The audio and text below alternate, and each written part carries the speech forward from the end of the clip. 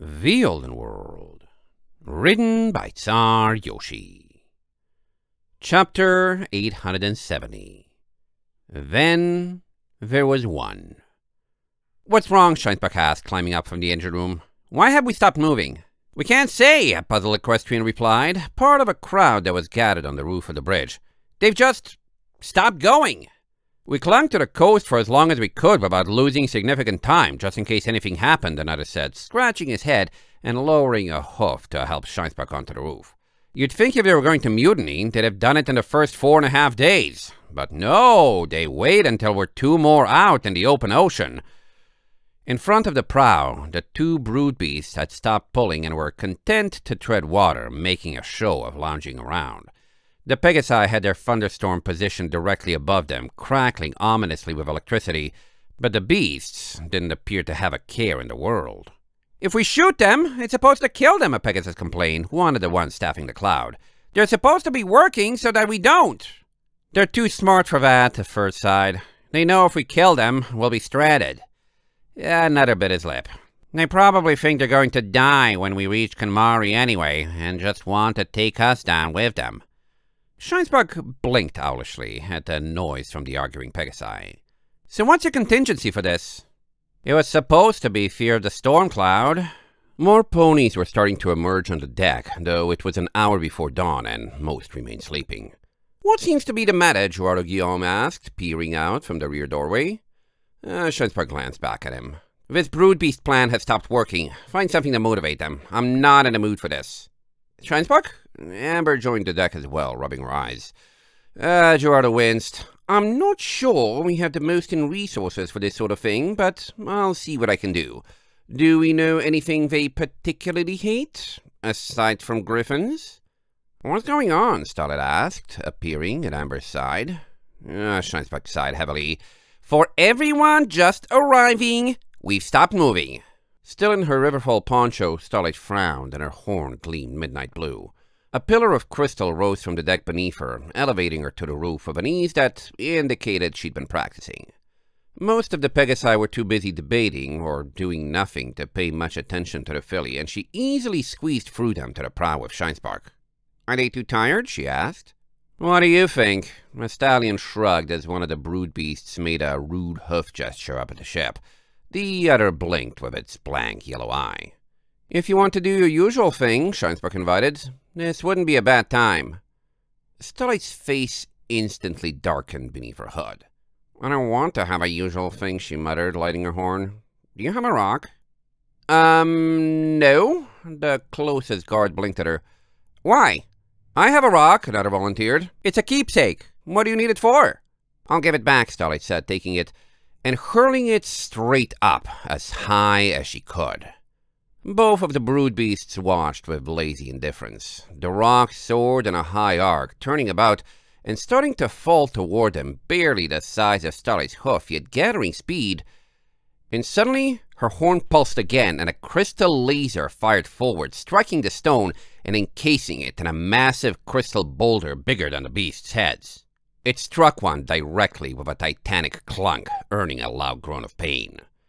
Starlight dispelled the crystal, floating the rock back up with her telekinesis. "I can do that all day now," she warned. "Now swim!" The brood beast growled and rammed the ship. "Fire!" The world briefly went white, and a thunderous boom crackled across the deck as a pillar of energy smote one of the beasts, utterly charring it. If it was still alive, it wouldn't be pulling the boat again anytime soon. "You want to think twice about stopping now, do you?" one of the storm Pegasi threatened the survivor. "We'll do that to you, too." "One of 2 engines is permanently offline," a deck Pegasus muttered. "Why did this have to happen when I'm on rotation for travel duty?" The ship was moving again, but at less than half the speed it had been. Starlight sat in Scheinsbach's old room, the only place on the ship where she was willing to take off her poncho. "It doesn't feel like my magic," she whined, Valet snoring loudly in the background. Maple was the only other who was both awake and present, and she quietly listened as Starlight talked. "It looks different, and it feels like the magic is coming from somewhere else. It's exactly the way I feel when we're in a crystal palace and the trees are helping me. But then everything else about it does feel like mine. It doesn't feel like I'm using someone else's horn or anything, but it looks like it. I don't know. I've never seen a pony's magic change color when they got a cutie mark, Maple admitted. But then, I haven't seen a lot of unicorns get cutie marks. Amber was the only pony I ever knew in Riverfall who got hers while she was a filly. Everyone who got one did it after the age where all the unicorns would sail away for Sosa. This isn't a normal cutie mark, though, Starlight mumbled, turning in circles and watching her flanks. It was the same abstract triangular pattern she had seen when she visited the Night Mother in Mistvale. Not any sort of pictogram or glyph with meaning like most ponies had. Her mind didn't feel changed at all, and she couldn't figure out how to directly use it. It feels like it's not properly mine, or I can't do something with it I should be able to, or... I don't know. Maple's ears fell. At least it's helped your horn not hurt when you use magic like usual, right? I don't know. Starlight looked at the floor.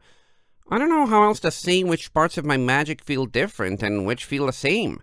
It feels like something changed that shouldn't have changed, and something didn't change that should have changed at the same time. And for all I know, it's not even the cutie mark that's doing it. This is the first time I've been able to use it since we got back to Equestria, and I never overused it when I was living here the first time. I'm not sure what to say, Maple apologized. But, Starlight, tell me what that artifice is supposed to do again. What's it supposed to do? Starlight shrugged. I don't know. Did Garshiva ever even say? She was mysterious. Maple shook her head. No, what it's supposed to mean. The virtue it represents. Oh. Starlight looked at the triangles on her flank again. This one is for hope, and Valaise is for love. And how much are you hoping for right now? Maple asked. How many wishes or plans or ambitions do you have? Not a lot. Starlight glanced back at her. Can I afford to? I don't want to start any new things right now. I just want to get somewhere safe and get away from everything that could go wrong.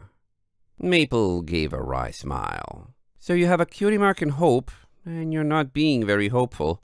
Starlight, I might never have gotten someone else's cutie mark or had a broken unicorn horn, but I have gotten my own mark and learned soon after that I wouldn't get to do the thing I got it in. Me and Amber both did, after Willow told us we wouldn't be going to Einridge. It felt confusing and aimless for a while, and we got by finding new things to care about and other ways to use them. But trust me, you're not alone. Right. Starlight stepped over and settled in by the side of the bed. Even with her best intentions, Maple was only skimming the surface of what was on her mind. She sure felt alone. But maybe she'd try again to tell herself it wasn't true. End of chapter 870.